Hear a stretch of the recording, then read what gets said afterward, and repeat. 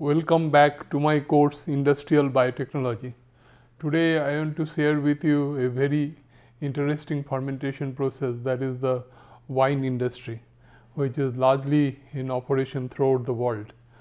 Now wine, as you know, it is produced from the fruit juice. Wine is the product by the alcoholic fermentation of juice of sound and ripe grape and the usual cellar treatment. What do you mean by sound and ripe grape? Sound grape means the texture of the grape should be hard, it is not soft.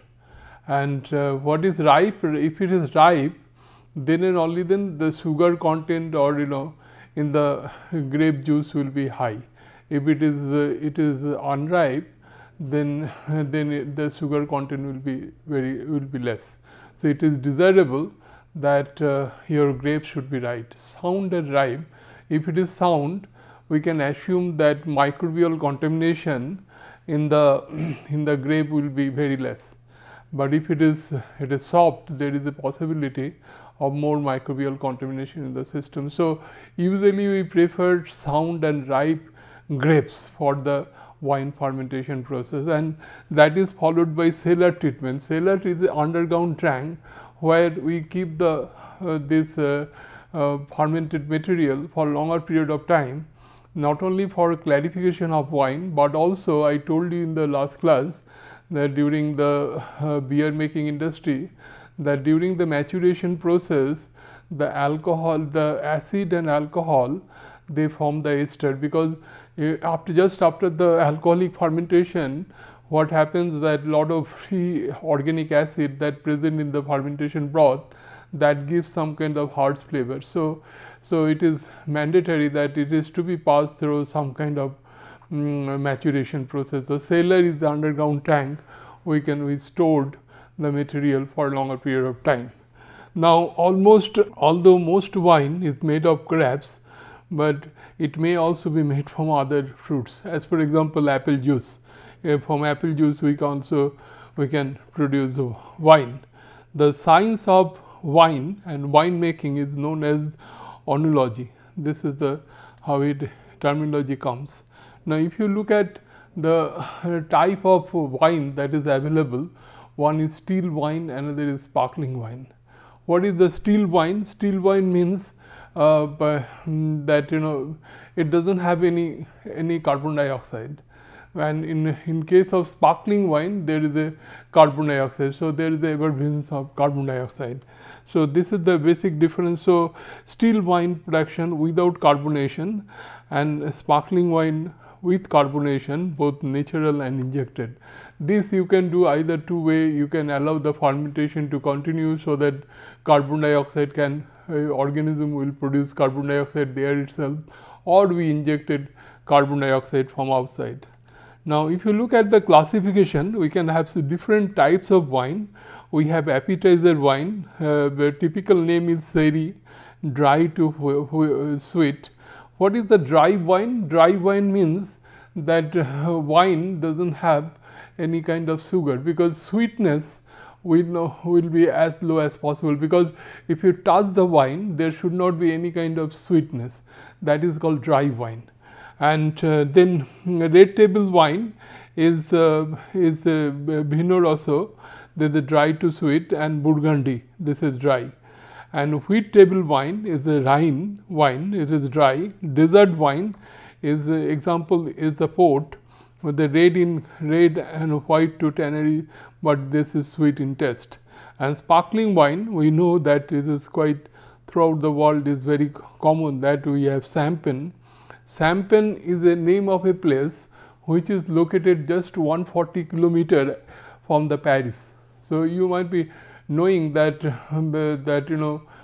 France is very famous for wine making, and two particular wine is worldwide is largely in use, that is the white wine and red wine, that is considered as a table wine, because Western country they usually serve during lunch and dinner this wine.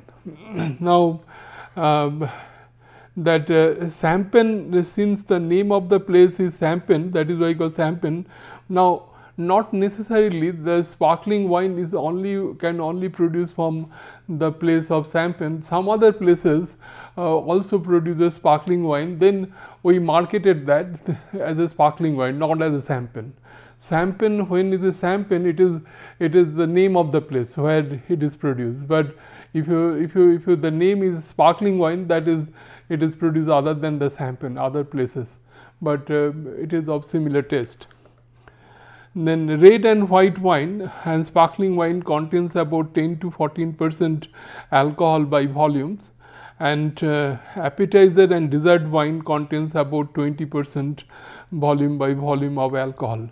So, this is the alcohol concentration is quite high as compared to beer. Now, broadly it can be classified as dry wine. I told you dry wine, that fermentation practically complete this in this wine. The fermentation complete in the sense I told you that a very small amount of sugar present in the wine, because it is, if you touch the wine, there should not be any sweet perception. So, it is that is called that is why we call it a dry wine. And examples are red and white wine. This is example of dry wine. Then we have the example of the sweet wine. Sweet wine in which the fermentation has been arrested. So, if the fermentation is arrested, then what will happen? Some sugar, unfermentable sugar that remain in the fermentation broth, in the wine, then it will be sweet in taste. Or purposefully we add some sweetening agent or some other material to it to make it sweet, because this contains sufficient sugar for sense perceptions, and they are fortified by the addition of brandy or that wine spirit. Now, sparkling wine, those which are made effervescent by secondary fermentation in the bottle or in bulk or carbonations. That is exactly I pointed out that not only you do the carbonation, by secondary fermentation also, when cell respired, it produces carbon dioxide. That effervescence will come from that also. Now, typical wine has a different color, almost clear, that green yellow, platinum yellow, pale gold, deep gold, pale salmon. So, different color of wine that is available throughout the world, and examples of these wines are given here. Now, I was talking about sparkling wine. You can see, if you see it here, so it is like this. In the sparkling wine, that so you have that carbon dioxide, the bubbles of carbon dioxide, effervescence of carbon dioxide, that will be there. That is exactly what is happening here. This is carbon dioxide bubbling is there. This is called sparkling wine. But here there is no carbon dioxide. That is why it is called a still wine.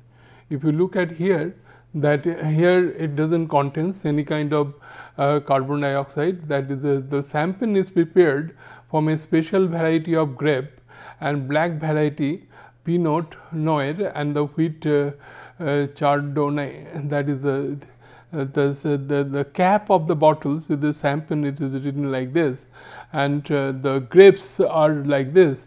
Now, as far as grape is concerned, I like to point out that in our country, this grape usually there is kind of scaped, because it is supporting material is required for the plant to grow this grape plants. Then the grapes are hanging from this. But here in the western country, particularly if you look at, I shall show you some other slide, that it is just like a tree, and normal tree, and where these grapes are produced. So this is the different types. The type, it is capped, but this is just normal tree, the plantation that we have. Now, red wine, one contains the red color matter extracted from the skin of the grapes. Grapes has, we have two type of grapes, where one is green grapes, one is black grapes. So, that red color, it comes from the skin of the grapes, and then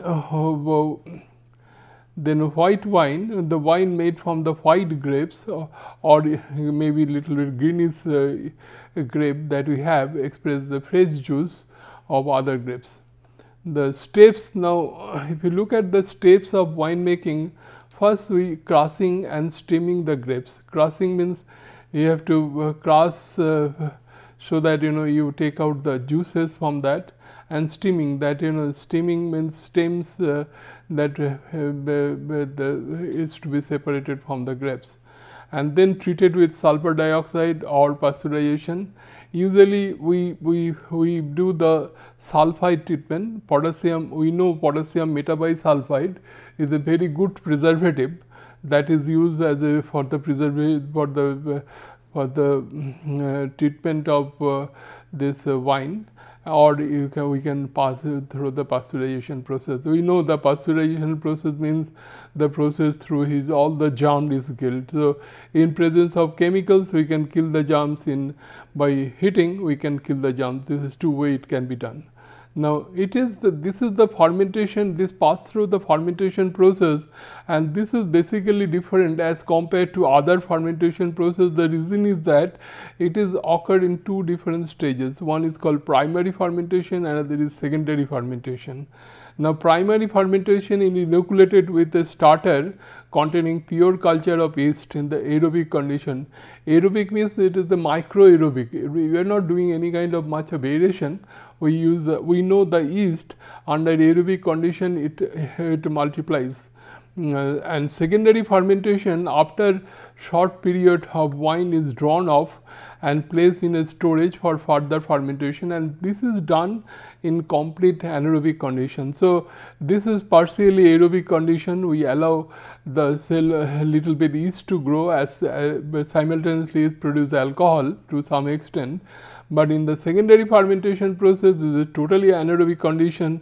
We produce our desired alcohol, main alcohol fermentation take place in the secondary process. Now after this is followed by racking. Racking is kind of separation of solid from the liquid or clarification of wine, storing for aging, and clarified and packed. So this is the subsequent operations that we have. Now if you look at the process flow diagram, it has look like this. We take the grapes from the gardens or from the field, then we wait. This is grapes weighted and samples of taken to the lab, and then we receive in the hopper, and then crusher and de-steaming, that we steams we separated out. And here I shall show you how the segregation of the steaming is done manually, and then it put is to the tank, followed by fermentation, cold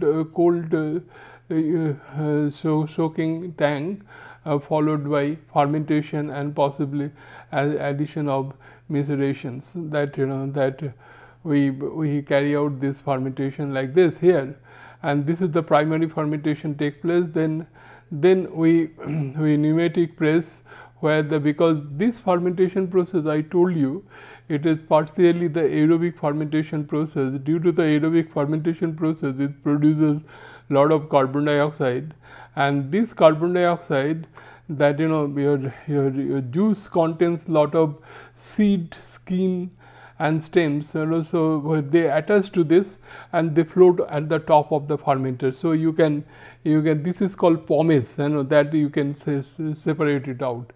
Pneumatic press, the juice separated from the skins and seed, and then we take it in the barrels or in the tanks for carrying out the malolactic fermentation process, where the malic acid, because malic acid is one of the important ingredients present in the grape juice, that is converted to lactic acid. The malic acid elicits a harsh flavor, but lactic acid doesn't have harsh flavor. Besides that, lactic acid has some property of preservation. It can use as a preservatives. Then we pass it through the aging process. I told you the importance of aging and rocking process for the clarification of wine. Then we blended the tanks as per our requirement, and we clarified here. We filter the suspended material through passing through the filtration. After that, we can here also, like I told you, in case of beer, we have two type of marketing. We have short time market, we have long time market.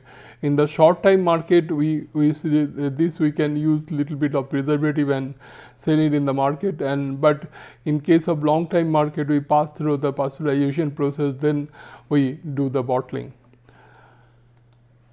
The raw materials, that is use the grapes, I told you, which contain about 10 to 20% weight by volume, and sugar in the form of fructose. I told you that fructose is 10 times sweeter than sugar, than glucose. Grapes contains the nitrogen in the form of protein, and is sufficient for the growth of the organism, because this is the anaerobic fermentation process. We require very less amount of nitrogen for the growth of organism, and but it requires some minerals and vitamin, a small amount, for the growth of the yeast cells. The pH is usually 3 to 3.6, and a typical acid that present one, the malic acid, citric acid, and tartaric acid. Now, tartaric acid is responsible for the formation of cream of tartar. Cream of tartar means, I shall discuss later on, this is called bitartaric acid, and this tartaric acid, when the alcohol concentration is high in the fermentation media, then it forms the Li. Li means a kind of that white layer formations will take place. So that is due to the bitartaric formation, that is we call cream of tartar. Now then that crushing and steaming of grapes, the fine quality of grapes at proper maturity are to be collected. I told you the grapes should be sound and ripe, and the quality of the grapes of a given variety will depend on the condition under which they are drawn, soil, climate, and other conditions. This is a couple of things that is important, and grapes should be transported in clean containers, and they are crushed and steamed by a machine, and stainless steel is prepared as the material of construction for the machine to avoid the ferric acid. Now let me tell you here what do you mean by ferric acid. Ferric acid is nothing but it is the iron tannate, because the iron tannin and tannic acid present in the fruit juice, in the grape juice, and if you crush by using some kind of iron materials, then if iron by chance come in contact with tannin, it produce some kind of cloudy, because that is why we sometime we see the haziness of the fruit juice due to the formation of iron tannate. This is called ferric acid. Now this is exactly that I was telling, that this is the normal tree that you can see is not a scapper, because it is just this is a tree where this grapes are hanging. You can see it. This looks like this. This is called sound, and this might be ripe properly. That this is like this, and this is the the kind of the collection system, that is mechanically this grape can be collected and it is stored in the some kind of wagon here. So you can do the manually, you can do the mechanical. Mechanically, if you do, they have a collecting tank here, so they can collect, and manually also you can collect and put it in the storage tank that here. Then after that, you collected, when you mechanically collected, you unload it in kind of hopper, and then in the hopper you have to segregate that, of whatever the stems and other things that is present there, you have to manually you have to take it out, and then we take further precautionary measures just to ensure the quality of grape that is coming into the process is perfect, and ultimately it go to the crusher like this, and you take out the juices, and you crush this material, and fresh this juices comes out like this. So Now, treatment with the grape juice. Grape contains a variety of flora on their surfaces. In order to destroy the organism which contaminates the wine, the crush grape mass is treated with sulfur dioxide or sulfide. I have given the typical example. Mostly I told you potassium metabisulfite is mostly used as a food preservative, and 0.1 to 0.4 kg of potassium metabisulfite is added per 1000 kg of grape juice. For this is required. The amount of sulfide depends on the maturity of the grape. I mentioned that if the maturity, if it is over matured, there is a possibility of more grapes, more contaminants. So, you required more potassium metabisulfite. Degree of contamination of the molds, temperature of the crushed grapes, etc. Because the fruits usually should be crushed at a low temperature. Then fermentation, the choice of organism, the yeast used the preparation of the wine should possess the following characteristics: alcohol tolerance. I mentioned during the alcohol fermentation process that here the concentration of alcohol is about 10 to 20%. So, 10% alcohol production, we require minimum 20% of sugar, and 20% alcohol production minimum we require 40% of sugar. So, it should have the sugar tolerance as well as the alcohol tolerance characteristics. Give the characteristic flavor or aroma or bouquet, and typical the yeast that is used for the winemaking industry, what is called Saccharomyces ellipsoideus. This is the yeast cell that is used in this fermentation process, and higher yield in shorter period of time, that is another characteristic of the organism. Now, if I told you that that wine fermentation usually carried out in 2 stages. The grape juice contain high amount of sugar, so no sugar is required, and if the sugar content is less, then we add some kind of syrup in it. The oak wood container is used, which does not impart undesirable color to the wine. And for the preparation of the red wine, red wood containers is used. Sometimes I mentioned this red colored wine, the color usually come from the skin of the grapes. Sometimes the red wood container also contributes some color to the wine. Now, the capacity of the container is about 50,000 gallons. 50,000, you know that 1 gallon is approximately equal to 3.78 liters. Now, let me talk about little bit on the primary fermentation process. In the primary fermentation process, the yeast cell suspension is added to the grape juice, and then fermentation occurs for 3 to 5 days. Sufficient tannins are extracted out during the active fermentation. Agitation further facilitates this process. 2 to 3% alcohol is generally produced in this fermentation tank, and small amount of air is available so the yeast can grow. So, this is the primary fermentation process. Secondary fermentation process, the partially fermented juice is transferred to the secondary fermentation tank. Fermentation occurs about 7 to 11 days. The tank should be completely filled with fermentation broth, so we can have the perfect anaerobic conditions. Then there should not be no way to increase the number of yeast cells in the secondary, because that we know that during the anaerobic fermentation the growth of organism will be very low. So, yeast growth will be negligible, and optimum temperature is 21 to 24 degrees centigrade, and temperature controlled by cooling coil. I was talking about the one important step for winemaking industry is the racking. Racking is done for dual purpose. One is for clarification of wine to prevent the undesirable flavor and substances coming out from the old yeast cells. Now, racking drawn up the wine from the lees or sediment. I told you that potassium bitartrate